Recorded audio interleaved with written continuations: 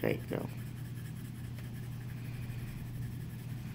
So when I was looking at the emoji, it kind of looks like there's a shadow under the eyes to kind of show that the hearts are popping out. So I'm gonna put a little shading around the eye. And if you notice,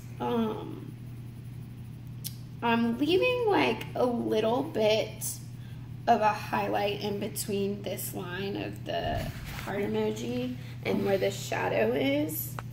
If you can see that.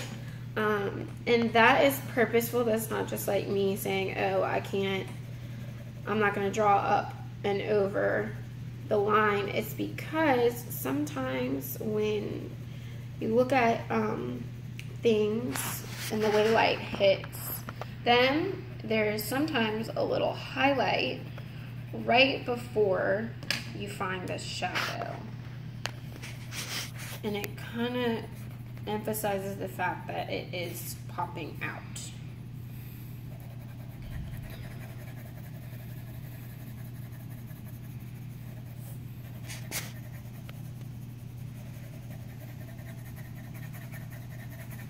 And like I said, take your time, build this up. It's not going to be perfect the first time.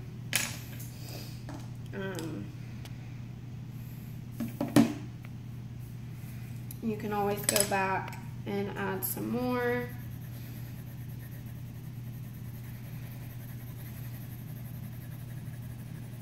And I know that when I watch y'all sometimes coloring things in, you can kind of see all your strokes, your pencil strokes. And that's because you're hitting it a little too hard and you're using that tip of the pencil. Instead, if you hold your pencil kind of at the end of the pencil and move it really lightly against the page, and instead of using the tip like this, you hit that edge of the pencil, you kind of are able to blur the lines a little better as you build up that shadow.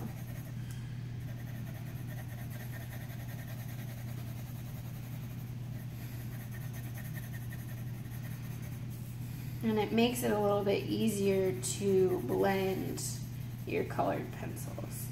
And if you use crayon, you can use the same thing. So instead of using the tip of your crayon, you can use that side of your crayon. And it will be a little bit more difficult to control. However,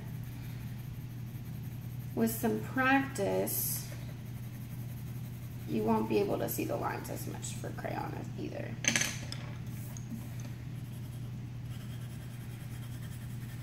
And we're gonna go and darken the edge again on this side because he is a circle.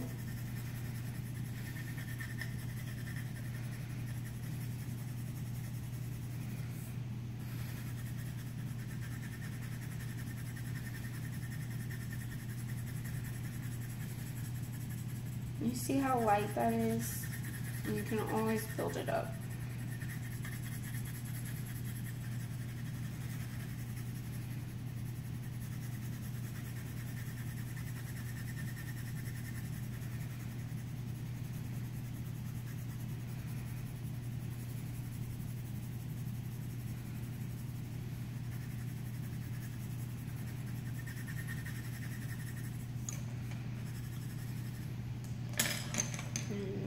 Use different colors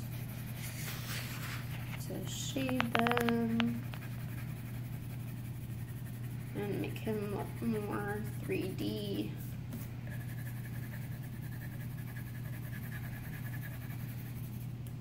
Let's look back at our heart eye emoji.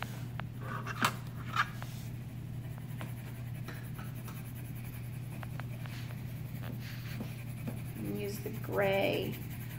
Personally, I like to use colors when I'm shading, and I'll mix my colors together to create like a brown or a darker color, almost black kind of color. And that is because when you use colors and you mix colors, it gives it more of a rich shade than just using black, because black sometimes tends to mute out your colors. But I really love gray, because gray won't mute it so much, but it's an easy way to get a shade going. Same for brown.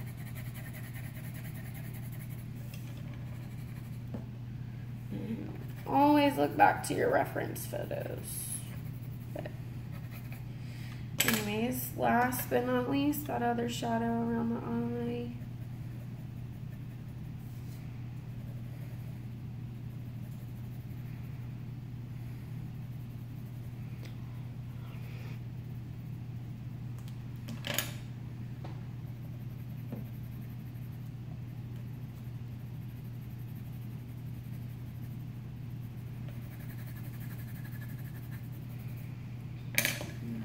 Brown.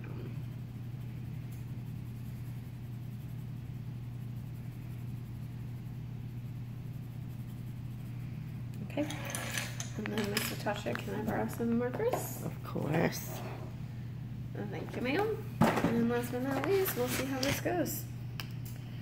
Get your red marker for the heart eyes.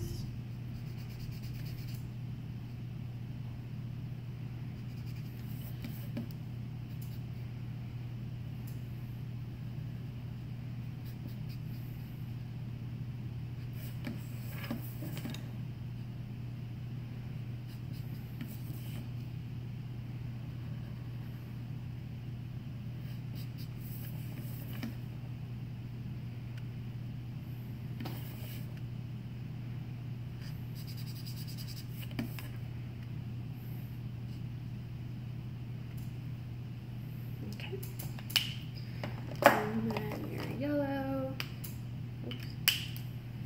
for the whole emoji.